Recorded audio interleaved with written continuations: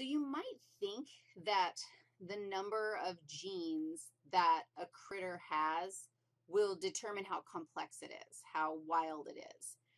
And this isn't the case. The reason why it isn't the case is because we know that just through the act of transcription, we can produce many different kinds of messenger RNA molecules. There are sequences associated with the genes that are going to be transcribed. They're called the promoter region that indicates, hey, this is where you got to start to make the messenger RNA.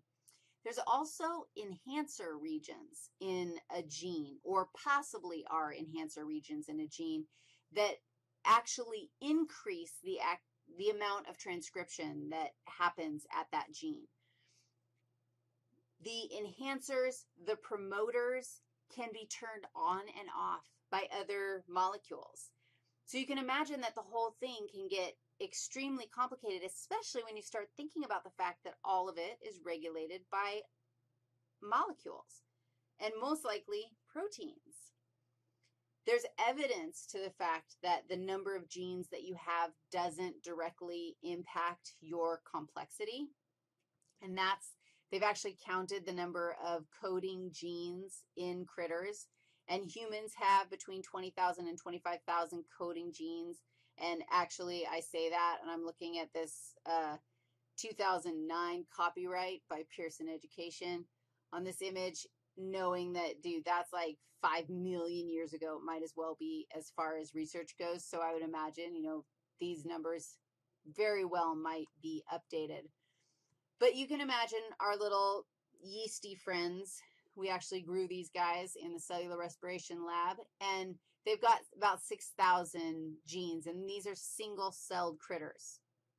And then you go up to a fruit fly, which is pretty cool, has about 13,000 genes.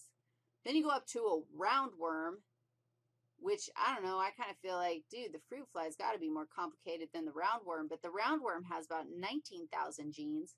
And then you go to a mustard plant, which has the same number as our top level of, or our top estimate for how many genes we have, and it has 25,000 genes. Now, mustard plants are cool. Plants are cool. But I tend to think that, our processes are the things that go on in our brain, and the things that go on in us physiologically are a little bit more complex than what goes on in a mustard plant. That may be a very human-centric thing to say. The point is the number of genes you have does not directly indicate or directly imply complexity. More genes doesn't mean more complexity. More regulation means more complexity. And, in fact, the regulation is happening, we think, by those introns that got spliced out of the messenger RNA in the first place.